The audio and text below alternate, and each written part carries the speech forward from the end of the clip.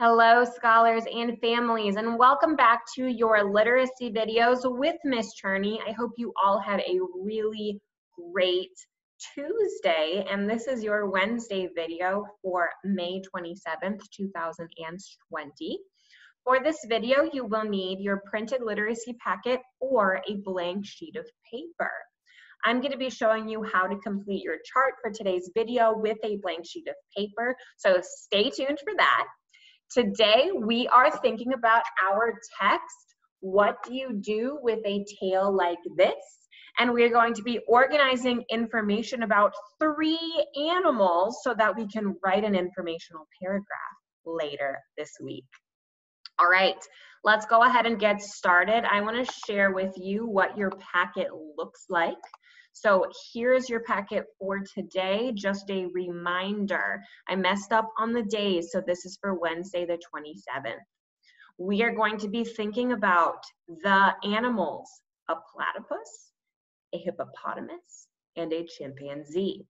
To refresh your memory of the text, please go ahead and reread the text by either clicking on this YouTube link or going to the YouTube link that's posted in the Google Classroom, or better yet, please go watch Miss Rossi read you this book that I will also link next to this video in my Google Classroom post. Now, once you have watched that, I would like you to come right back to my video so we can talk about how to make our charts. Welcome back to my video. So for those of you who have the printed packet at home, you can go ahead and fast forward for just a little bit while I explain how to make this chart on these next few pages with just a piece of paper. Also, before you do that though, please, I designed this so you can rip this page out, and that way you don't have to flip back and forth and back and forth.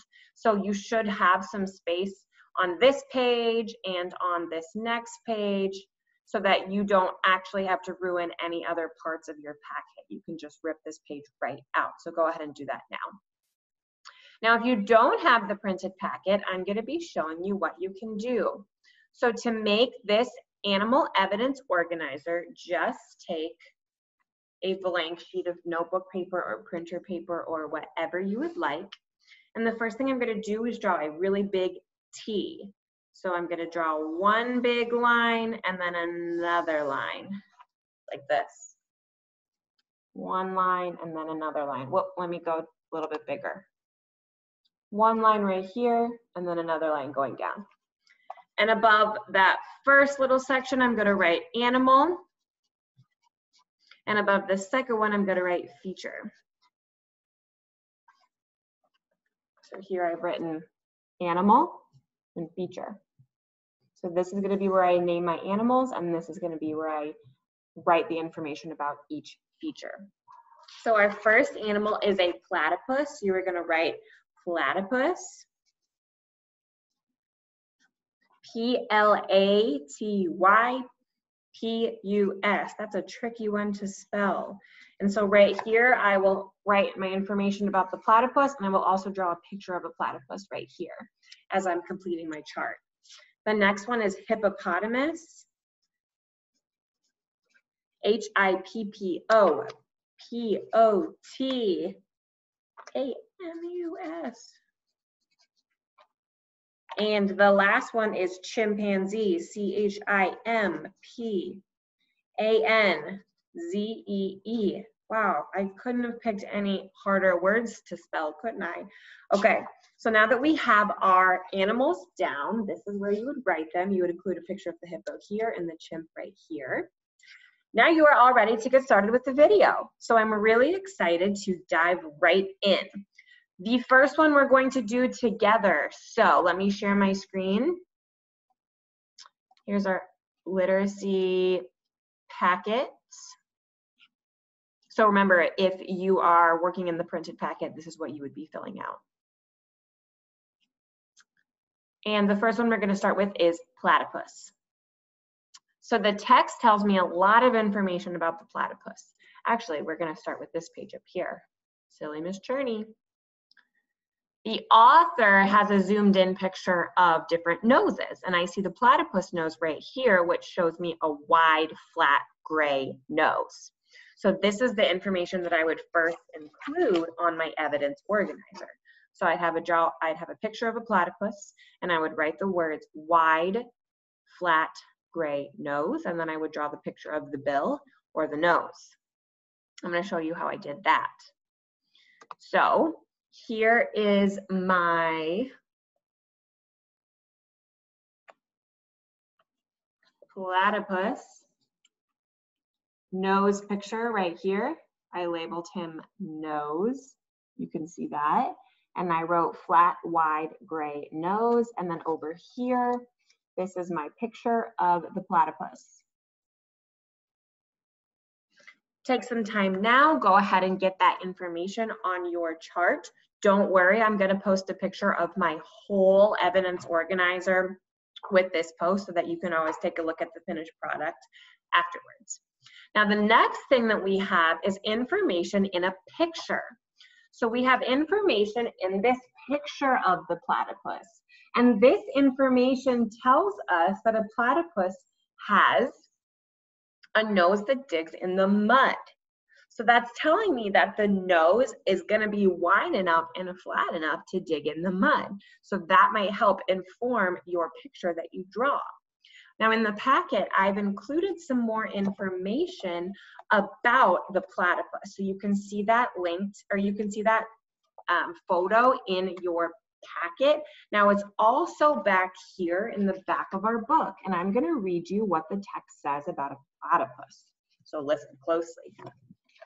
The platypus, a very unusual animal, lives in streams, ponds, and rivers in Australia. It's a mammal, but it lays eggs. Whoa.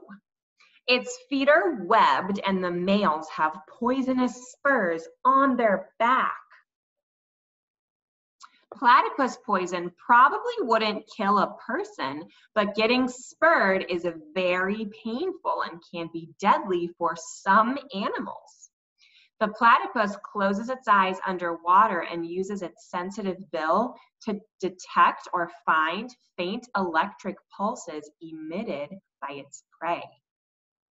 Then, with its bill, it sifts through the mud for these small fishes, frogs, and insects. So what it's saying is small fish, frogs, and insects, they're emitting or giving off these signals, and the platypus is finding them.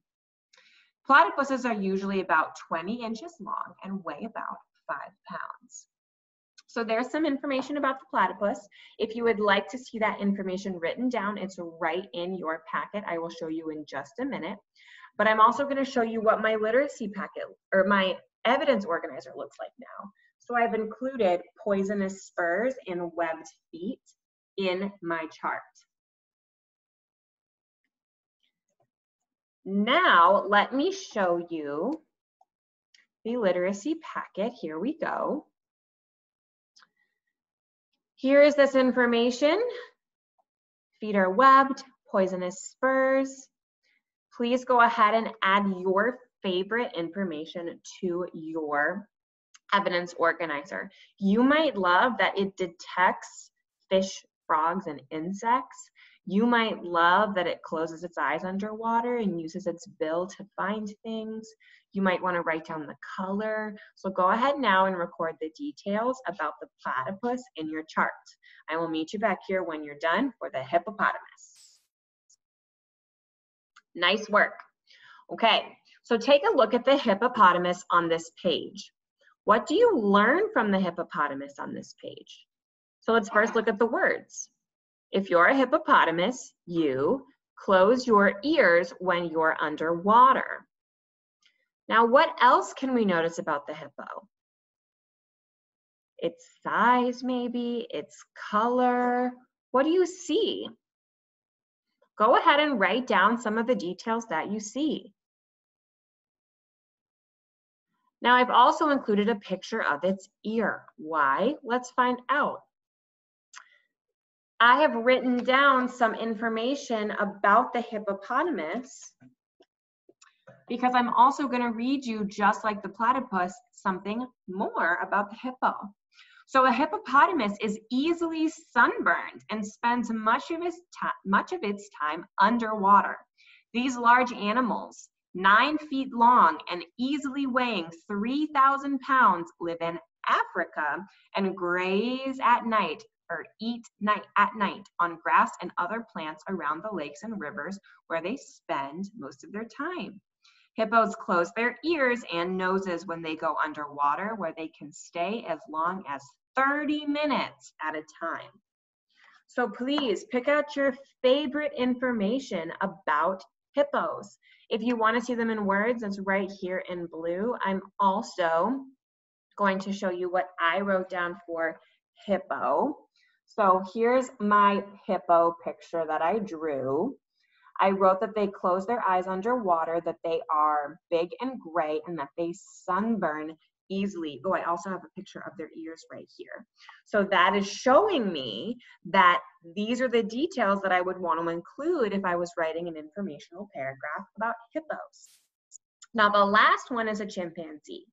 And I am going to read you the information about the chimpanzee, but I would like you to do chimpanzee all by yourself.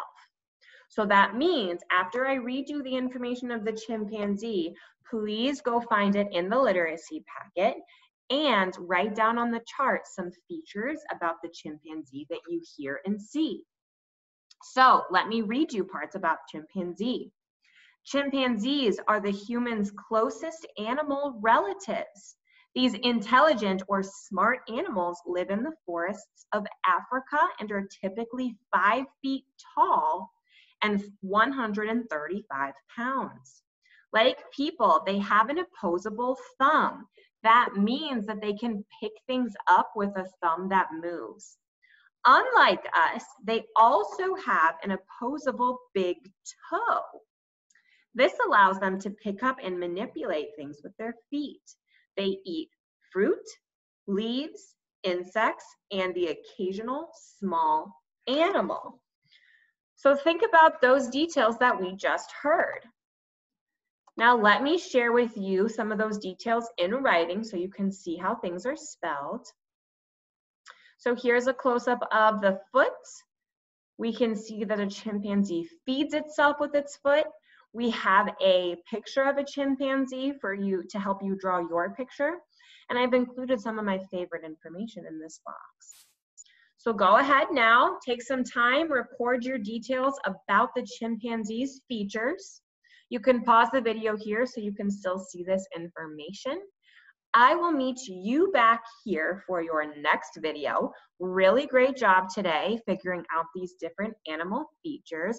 And I'm wondering which animal you like the best. Do you like the platypus, the hippopotamus, or the chimpanzee?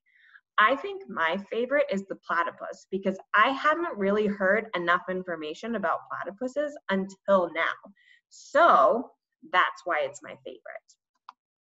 Now, I hope that you had a really great time with this video, and I can't wait to see you for tomorrow's video. Here's just a reminder that I will be posting a video and you will have work this Friday. This Friday, we are going to be writing our informational paragraphs, and so get ready to do so. All right, I hope everyone has a really great rest of your day, and I will see you next time.